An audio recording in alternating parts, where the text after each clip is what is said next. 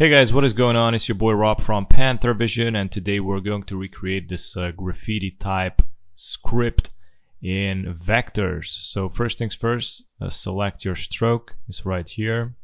Usually it's on fill, so you need to switch it. You can press Shift X also to switch that. And we're gonna bring the opacity down on this. You can see here the opacity is on 100%, and we're gonna bring it down to like 30 or until it's going to be more invisible, but then you still can see the lines on the drawings or on whatever you're trying to do in vectors. We're gonna isolate the layer and we're gonna create a new layer, and again select the stroke and then press P or select the pen tool, in other words, and we're going to start basically drawing the lines. We're going to start from here. So basically this is rounded. If you can see in these rounds at this circle, basically they're like 4 points, you know, anchor points that basically have these things that you can manipulate the lines.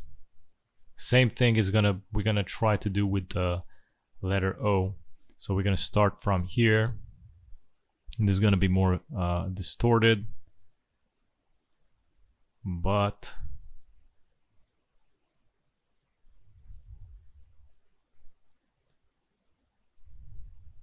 and then if you want to go back, then press Alt, and then you also can manipulate again this line without losing this continuous part. I'm gonna go somewhere around here. The O should be pretty simple basically because it's rounded. It's not that complicated, you know, than the rest of the letters. I'm gonna go around here maybe. No. So this part basically goes out, and I think that I need to move it like that so it won't be straight. I'm going to bend it on the left more.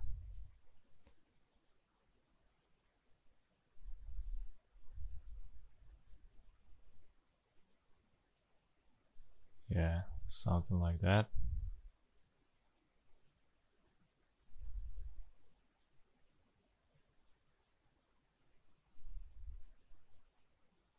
And you gotta press the Alt to adjust this little thing.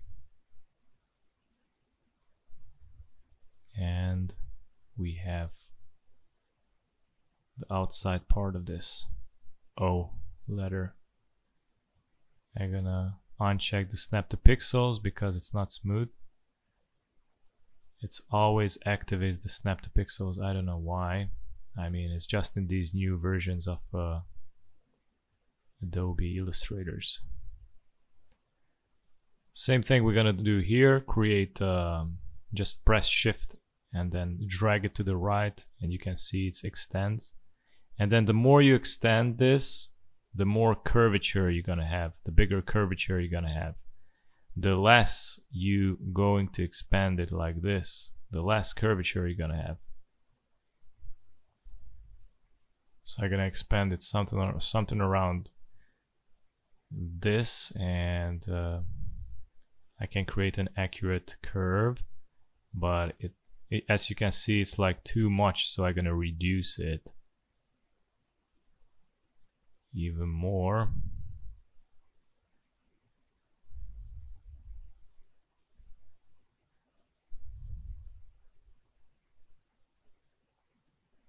You need more patience for this thing in order to get it done. As you can see, this is not going straight. This curve is going more onto the right. So I'm not going to create a straight anchor point. I'm going to, create a that basically goes, more on the right side. Somewhere around here.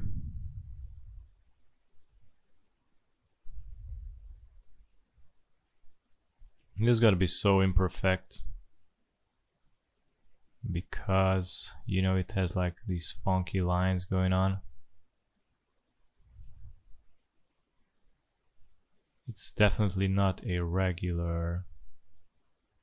So you can see this one is broken. It's not consistent with this. So I'm gonna select this anchor point, of course using the direct select tool, direct selection tool. And I'm gonna select with the direct selection tool this anchor point and then click on the convert selected anchor point to smooth. So now I can, now basically it's consistent, it's not broken. And I want to make this even more rounded, a little more. But I also like the thick to be more thicker a little in this area. So basically it should be something like this. On this part I'm gonna create this alone and then this part separately. Why? Because basically this line here needs to go consistently with its own. If you create it like this and then you go round and then you come back, this won't be consistent. I mean, that's a good thing also if you're creating some caricature kind of typeface. This is also kind of caricature, by the way, but I want to show you how to make it, you know, like a more natural and organic script. So I'm gonna start, I think I'm gonna leave this edge sharp, so I'm gonna start in here and bend it more. You can see how long is this, and I can basically create another line here because it's gonna curve a lot. So I'm gonna press Alt and bring this to here. It's gonna be sharp, I'm thinking to be sharp, but I also can create a little more curvature going on.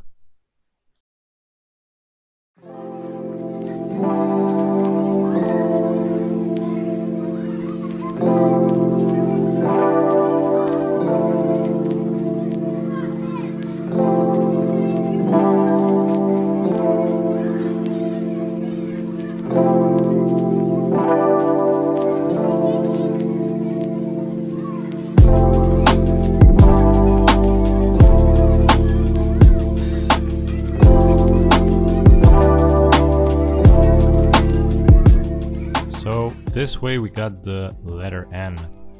I can select these and press Shift plus X to see the final result, you know, with fill. This is how it looks. It looks funky, that's for sure, but that's basically the objective of it.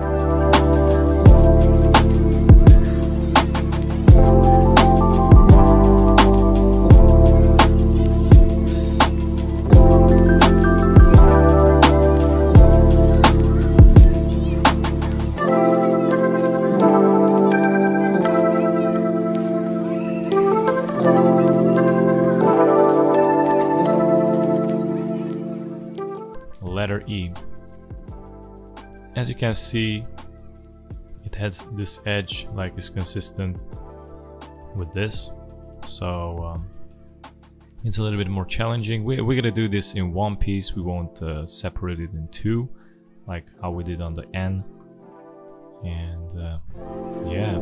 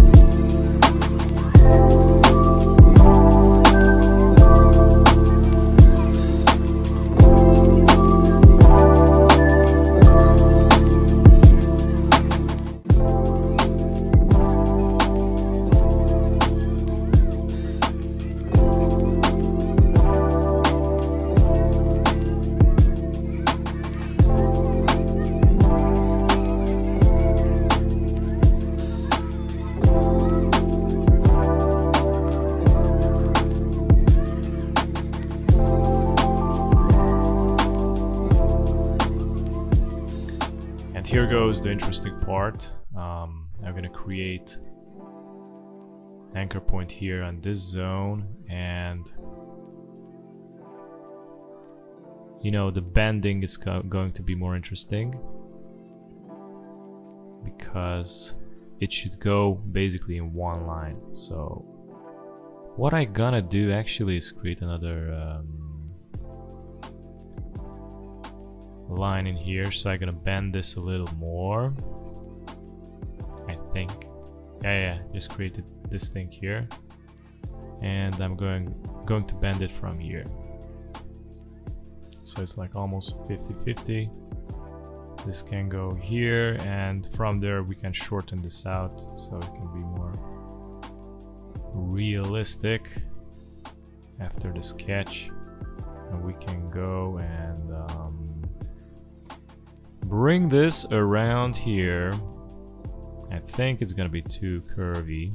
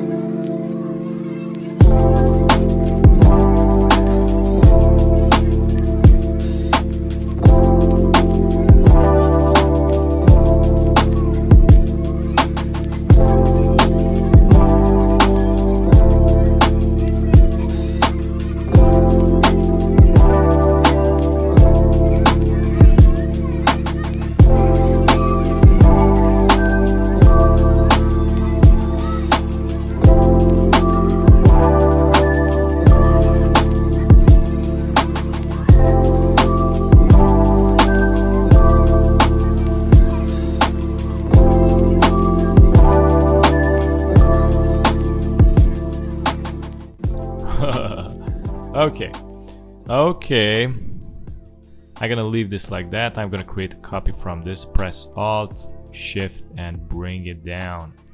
Bring it down. From here you can see the outlines looking good. I'm gonna select them all. Press Shift X, or you can press this little arrow thingy so you can invert. You can see these lines because I mean these fill parts that basically created you know, two circles. And when you create two circles like this and you fill, you know, you invert to fill, they're basically gonna fill both circles. What we need to do, basically go back and, you know, press Shift plus M or select the shape builder tool. You can cut this out by pressing Alt and just clicking on it, or you can select these and go to the Pathfinder and go to the minus front. If you don't have the Pathfinder here, you can go to Windows and select Pathfinder, so it's going to show up. So right now it looks something like that. It's pretty funky. I think I like it. I don't know. Yeah, it needs some adjustments here and there. I don't like the P, how it's done. It still needs some smoothing. So after, you know, when you switch it to from stroke to fill, you're gonna see some more things going on, you know. Yeah, I need to. So basically, this part is really straight right now. I need a perfect curvature, but which basically is not that curvy. So I'm gonna insist from this zone to make it a little bit more curvy, but it didn't made it more curvy. So I'm gonna bring this down and bring this up and see what is going to be. Okay, now it's perfect. Snap! I didn't thought it's going to be this simple because it looked kind of suspicious to me. Yeah, this could be good. This could be good. I'm just gonna make this smaller. See how it's gonna look, how it's gonna feel and perform. I'm gonna make this rounder, more rounded. Sorry, and push this in a little more. Make this curvy by pressing the convert selected anchor point to smooth. So it made it more smoother. Alright, kind of satisfied with it, you know. It's yeah. Let me see how it's gonna perform in negative. Negative. It's also very important to see how the weight, how it's gonna look in negative. So I'm gonna create a black box. I'm gonna of course press Control or Command Shift and what did I press? I don't know. The main thing is to put the box right below the text. Let me see how I did it, because I make these I do these shortcuts. I press them that I don't even know what the hell I'm hitting. Oh yeah, there we go. So you can go to the layers. Basically, this is going to be complicated, and I mean a lot more complicated than the shortcut. And you can see here the black box, and you can bring the layer up or you can bring it down, or you know. So if you bring it up, like in this zone, it's gonna disappear. You're gonna bring under the text, it's gonna appear. And you can do it by, I'm gonna text down the shortcut. I don't know how to do it in Adobe Illustrator right now to show the shortcuts, because it's a little bit more time consuming, a lot more. So I'm gonna so it's like Shift plus Control slash Command if you're a PC, I mean if you're a Mac user, plus this, this or that. So what this gonna do is brings the layers down, and this thing brings the layers up. But you know, 100%, like you can see I selected here, it's right here. I'm gonna press Control Command Shift plus down, and it's gonna bring it to the bottom. If I'm gonna press up, it's gonna bring it 100% to the top layers. Now there's another trick. You don't press Control, the Shift, just press you know, the Control plus that thing, and you know it's gonna go down with the layers, but not through all the layers at the same time, but separately, you know, one by one. You can see how it's moving it up or moving it down. This is manual. With Control Command Shift plus that thing is gonna move it to the bottom or to the up. Okay, so yeah, this was it. Thanks for watching, and don't forget to like and subscribe, and yeah, have a great day. Bye bye.